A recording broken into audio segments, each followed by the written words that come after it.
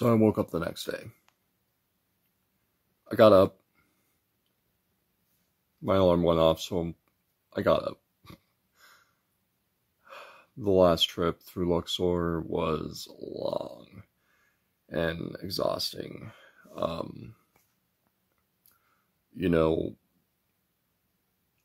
Going down a road that's got like literally almost nothing there is tiring. So, waking up was kind of hard. However, when I got up, I realized where I was, and that got me moving. I got up, went out, met my sister and a boyfriend at the cafe, had some breakfast. And what was I doing the entire time that we were eating breakfast? I was staring across the Nile in anticipation. I was across the Nile from the Valley of the Kings. Good morning, everybody. Once again, I'm at the Nile. Almost every single hotel we've been to has been on the Nile, and I've got a couple of minutes, so I'm going to be talking for a second.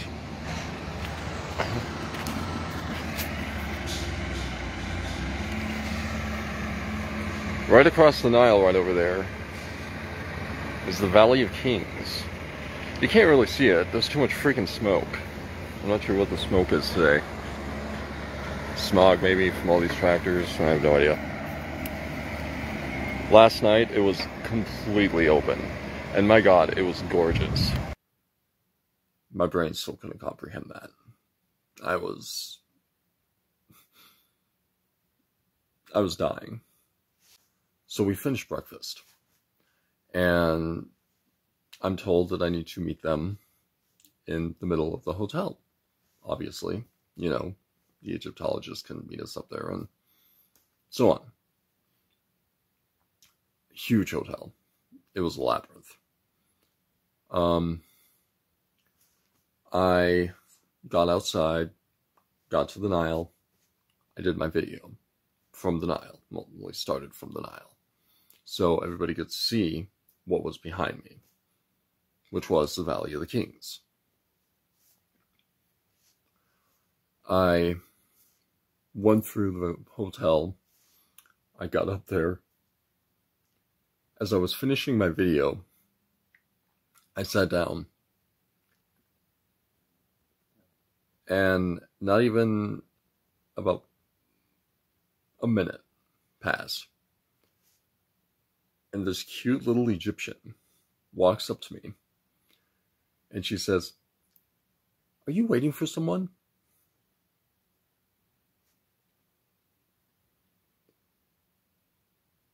Maybe. Depends on who I'd be waiting for.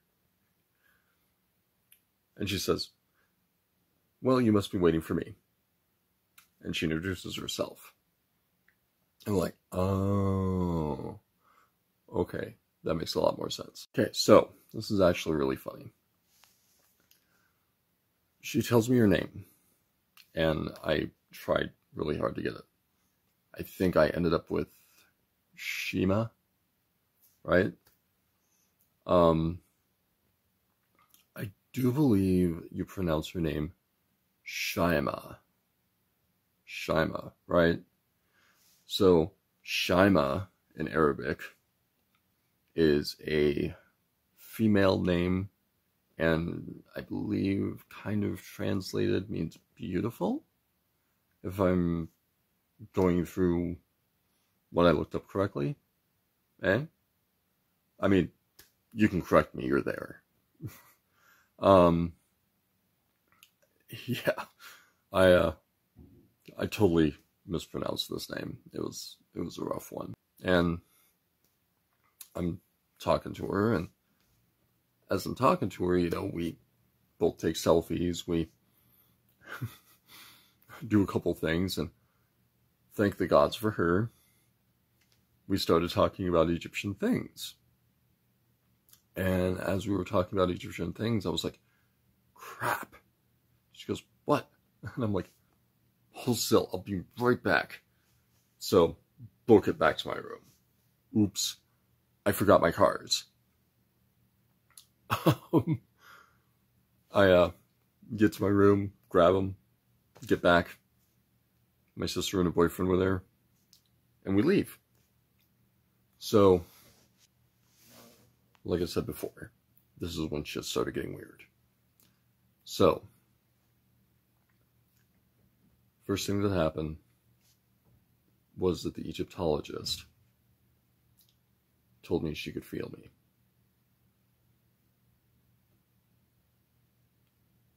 I gave kind of an odd look.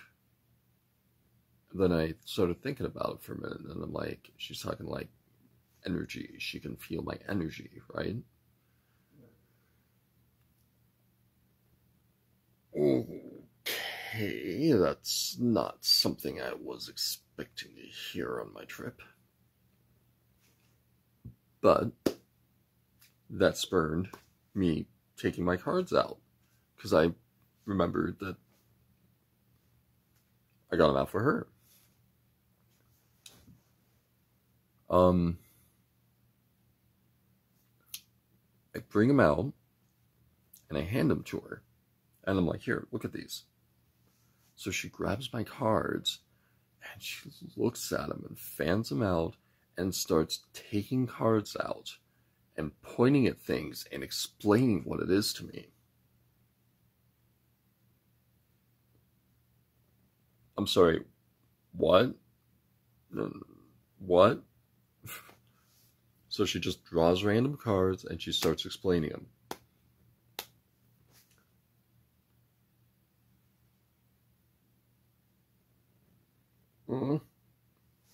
She's like, oh, here. I'm like, oh, please, keep going. Go on. So eventually I get the cards back from her. And when I get the cards back, I fan the cards out and I tell her to pick a couple, because I want to see what happens. So she grabs a couple of cards and I flip them over, and she tells me what's on the cards. It's exactly what I wanted her to do, because I wanted to know what was actually happening. Not like, what the cards meant, not what, like, everything was going on. I wanted to know what was actually happening on the card. I can't for the life of me remember which card she pulled. But then she did it to me. So I reversed it, right? She took the cards and I pulled something. So when I pulled something, she started talking about the lotus flower. And when she started talking about the lotus flower, she started talking about how Egypt was my home. Like, the cards were even telling me I belong here. And I gave her kind of an interesting look, and I'm like,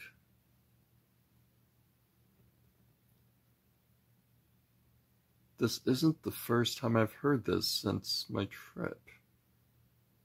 Why do I keep hearing this? Right? So, I got the cards back, I put them away, and I pulled my ISIS deck out.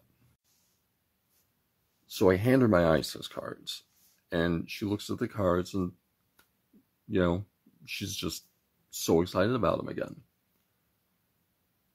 And I'm like looking at her like, cool, right? She's looking at them and she's going through them, and again, she is sitting there telling me all about what's on the card. And I'm just eating this up. Like, I had no idea that these cards went so deep. I'm in America, so yeah. I was like, no, please keep talking. I really like hearing this, actually. Thanks. Lance learned a lot from her. In any case, so, after spending a little time playing with the cards and doing stuff with her and, talking about like what the cards mean and so on. We actually went to the temple of Hephaestus. This was a temple. This was actually a lot of temples that were carved into a mountain. So Hephaestus, Hephaestus was the only pharaonic woman to ever rule Egypt. And she had this huge temple that was carved into a mountain. Literally. You drive through a couple of things and straight into the mountain. And it's right there. You're like, wow. All of that cliff and boom. There it is. It was actually kind of amusing. I've seen it. Obviously, documentaries have it, and all sorts of places have it, right? But you never realize just how interesting it is, where it's carved, and, the size of it, until you actually see it. A lot of that in this trip. So, one side of the temple, I think, if I remember correctly, one side was a temple of Horus, and then the other side of the temple was a temple of Anubis. I think it was Horus. So, of course, I got my cards out, did a couple things, and yeah, I found a Temple of Anubis. I was actually rather happy about my Temple of Anubis finding. It was pretty awesome. I had a lot of,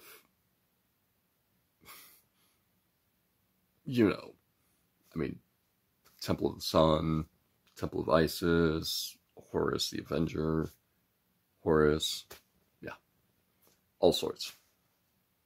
Lance was going through every single god he could possibly go through while he was there. Even Sobek. Gods know I didn't know that Sobek had a temple. So, as we're running around, I'm getting pictures, of doing a bunch of stuff, and getting my cards out, and then putting them in the different temples and the different places. The Egyptologist is helping me do all of this stuff, and it was awesome. She was such a big help. And, she was super cool. So, we go through, the bottom of the temple, and I get a bunch of other pictures, and we leave, right? There was a lot to take in that temple, a lot. I wish I could have gotten through the doorways and seen what was on the inside of them, because they went deep, and I couldn't get enough light in the doorways to be able to see what was back there. But I think I got some pictures of it. I flashed and tried to get pictures of what was back there.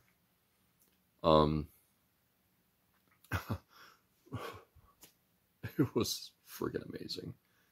Beautiful, amazing things. We stop over at this little, rest area, and I can't remember I think it was, my sister was looking for, a dress or something, and she was kind of poking around at it. Me, I started meandering through everything and looking at stuff, and God's behold, there it was. My cane. A wooden cane with an ankh on the top. And I had to have it. I had to have it. So, I'm sitting there, I'm looking at the thing, and they have the 3 different colors of the canes. And I'm like, hey, how much is this thing? And the guy is like, what was he? He said $70. And I'm like, $70? Are you kidding? right? Lance is not doing this right now. Lance is way too... I'm leaving, right? I'm like, 30. And he goes, 30? And I'm like, 30. I'm from America, and this is a $30 thing. 30. And he goes, oh, no, 30, no. And I was like, all right, fine. So I put it back and start walking off, right? And he goes, wait, 45. And I look at him and I go, 30. No, 30, right? And I'm thinking, in my brain, I remembered Nasir, and he was doing this whole bartering thing, you know, and I was trying to remember, like, you know, how much it was between the two, right? So I was like, $30, American $30. That is all I'm going to pay, because this is, yeah, right? I mean, I know I work in retail. I know how much things are, right? So eventually, like, you know, I'm like, no, sorry. Start walking off. He goes, 30. And I was like, damn straight 30. God. So I pull out $30, I give it to him, and I get the cane. And I was like, and I sat there and I twirled the cane in my hand, and I put it down on the ground, and I go, yeah. And I'm sitting there and playing with the cane. You know, got it in my hand, and I'm kind of spinning it and putting it on the ground, and that feels good. Right? So here I am, hat, cane, necklace, and I'm like, all right. I don't think I can get any more Lance than this, right? So we leave. We ended up at the Valley of the Kings. The entrance to the valley was, it was rather cool. We had like this little cars, and the car, you know, I was kind of in a little bit of a shock where I was, because I was like looking around the mountain like, holy crap. I knew where I was. Yeah. So we get into this little car, and the guy in the front, he's like, would you like to drive? And, you know, I couldn't understand him at first. You know, I was too busy staring at stuff, trying to, like, get my composure back. You know, Lance was really excited to see this. He knew what was coming, as usual. And, so, you know, finally he starts taking me up to the front. I'm like, oh, drive. No. That's cool. I'm good. No, thank you. Right? So I hop back in, and I get my phone out, and I start, like, you know, taking pictures of stuff, taking pictures of things behind me, you know, right? And eventually we get back up there. So she started talking about things. And when she started talking about them, she had this little booklet. And on the inside of this booklet were pictures. And she was talking all about, like, the tombs and the mummies and so on and so forth. And these were, like, some of these pictures were old. Like, seriously old. And I was like, look at all of those pictures. Like, holy crap. And she then said, you know, you can buy this for this much money and so on and so forth. And I kind of looked over and I kind of looked back, and I decided, in my best interests, it was extremely useful and extremely educational, that I should buy that. It had 2 CDs on the inside of it. One of them was a CD of pictures of all sorts of places, from Cairo to Luxor, and all the different temples and all the different things, and oh my god, it's amazing. I haven't figured out how to use the video yet. The video in question is very old encoded, so I've got to find something that has that kind of an encodation. And yeah, re-encode the entire video system of these two videos. It's rather funny. But the pictures, you know, they were extremely useful. So we get done talking about it. We take a couple of steps, and one of us, I can't remember which one of us said it, it wasn't me. One of us decided to say, "You guys still haven't walked like an Egyptian this entire trip." And I was like, "You're right." So this was absolutely a good time to do this in the Valley of the Kings, right? Yeah. So we get up there, and, you know, I'm doing stuff. And as I'm like trying to get everything together, I take my cane and I put it between my legs. And my sister looks at me and she goes, "Lance?" And I'm like, "Yeah." And she goes, "That probably isn't where you want to put that." And I was like,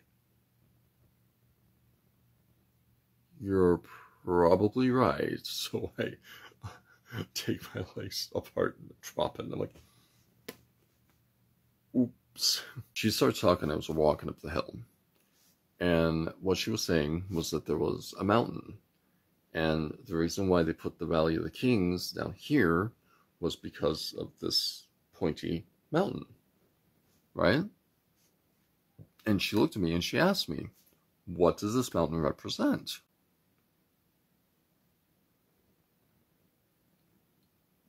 What does the mountain represent?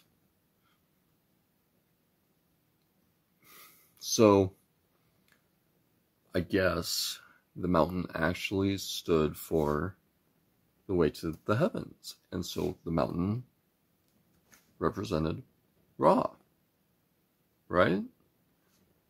I had no idea. Seriously, I had no idea.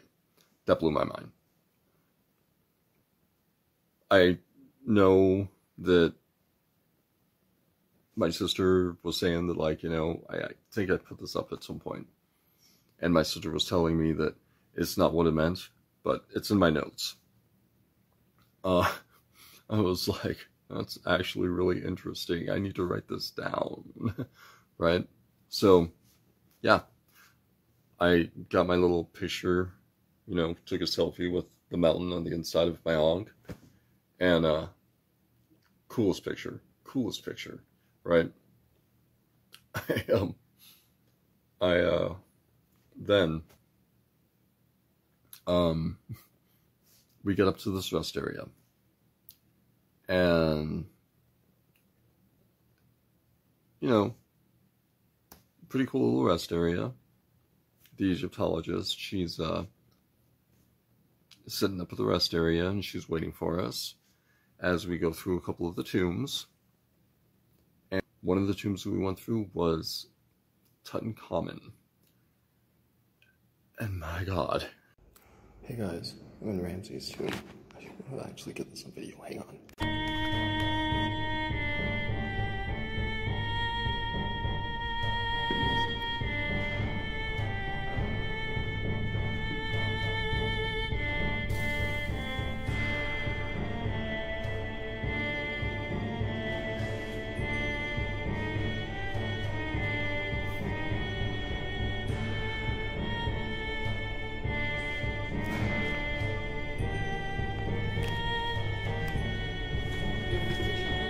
No, thank you.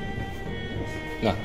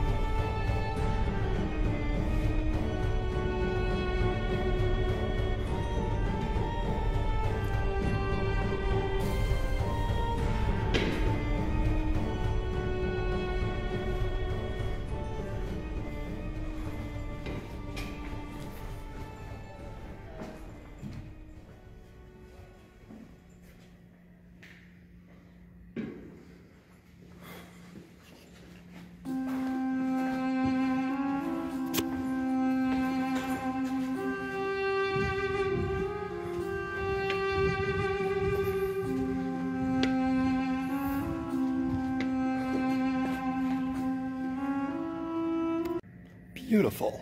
Oh.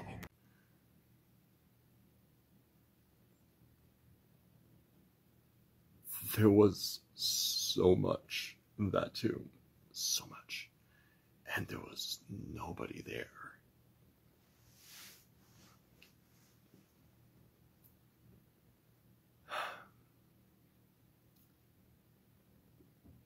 I talk a lot now.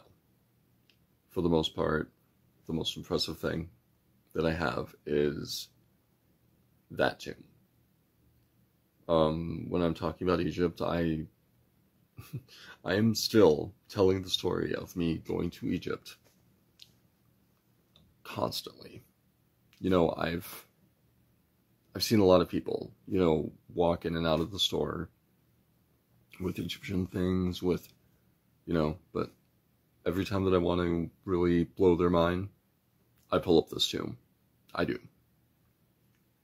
It was beautiful. It was so cool. The inside of it was stars, Nut, Geb. I think almost every god was on the inside of this thing. Like,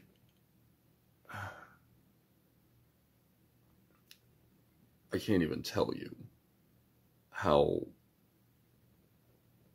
just wonderfully happy I was to be there at that one point with no one there and capable of taking a video of the entire thing from the bottom up. It was beautiful. I died a little inside. I was like, I've got to leave. I don't want to, but I've got to leave. So I spent as much time as I could while I was there. Went through a couple of other ones. The other couple of tombs, they were really quite impressive, actually.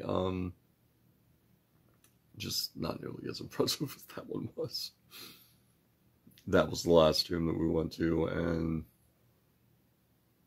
oh god, from beginning to end, like, the first one to the last one, my heart exploded, and my brain probably left my body somewhere in that tomb. Yeah, there's a little piece of me that I think I left in that tomb.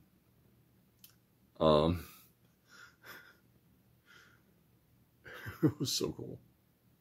Oh my god, it was so cool. So, I think this was the right day. Don't quote me on this, because it's been a little while now. This wasn't like a major part of the day. So we started heading back. And as we started heading back, we were like, we need to get something to eat. So there was like, where the hell's a restaurant, right? This tour guide, man, she was on top of it. Seriously, on top of it. We thought we were going to like a restaurant, like that was like down somewhere, but you know, we were like, why not just like stop somewhere real quick?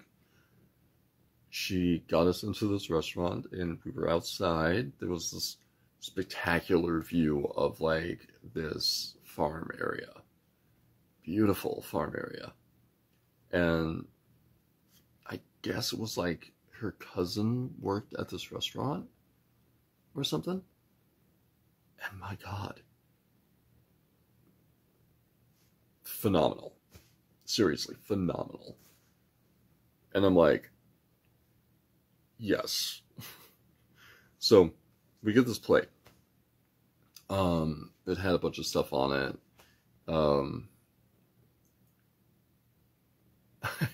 I was kind of confused on a couple of them, you know, but I dug into them, all of it, because I'm fucking in Egypt. Why the hell not? Right? The hell is this? Right? And then I looked at this thing, and it was this giant green ball. And I'm thinking, that can't be an olive. Is that an olive? Right? So, you know, I'm like, I ask, what is this? Right? My sister looks at me and she says it's an olive. I'm like, that can't be an olive, it's huge. And Shima, she grabs the thing and she goes, oh my god, Habibi, and she picks it up and plops it on my plate and she says, try it. And I'm like, okay. So I'm like, fine, right? So I take a bite of it and I'm like, yeah, it is an olive. All right. Wow, olives are really big in Egypt, right? Another one of those shocking things I didn't know about, right? I we sat in that one corner and, you know, I drank my little hibiscus juice and I like chilled and I was like all zen and it was great. Seriously, never been as calm as I was in Egypt. I don't know what in the world was wrong with me, but whatever it was heavenly.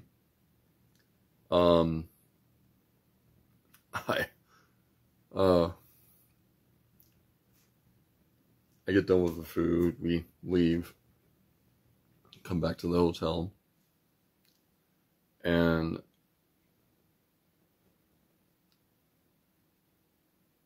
we end up going to the pool, you know, sitting in the pool. And the pool with the sunset is one of the coolest things. Sunset over the Nile.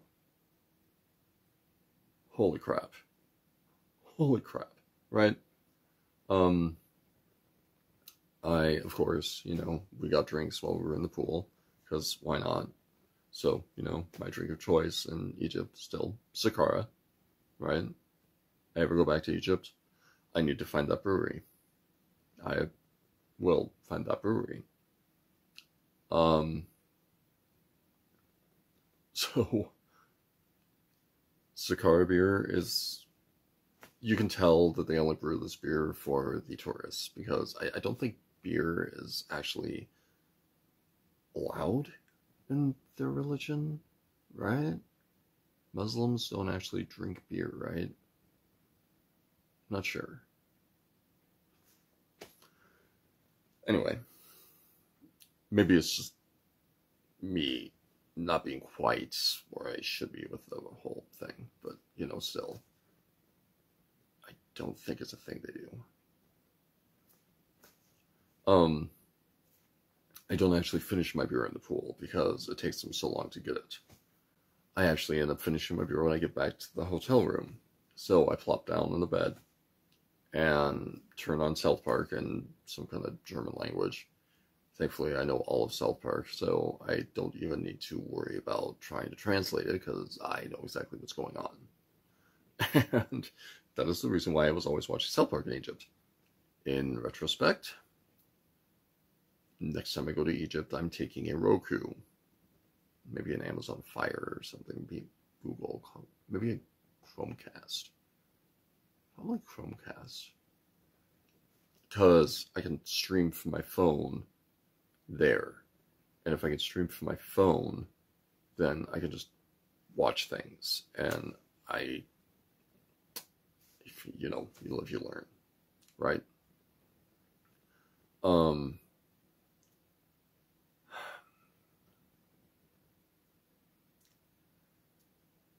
My room in that hotel was astonishing.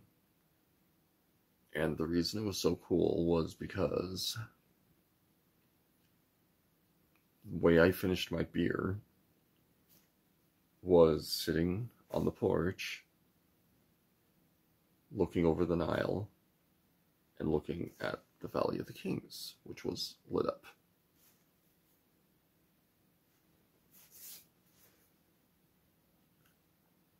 There is nothing cooler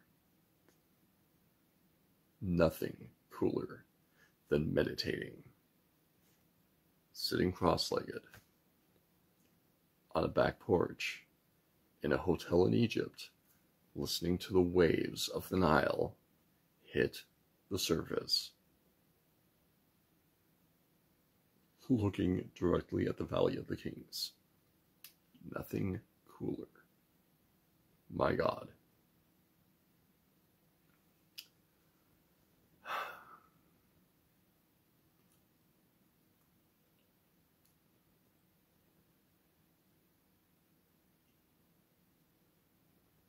So,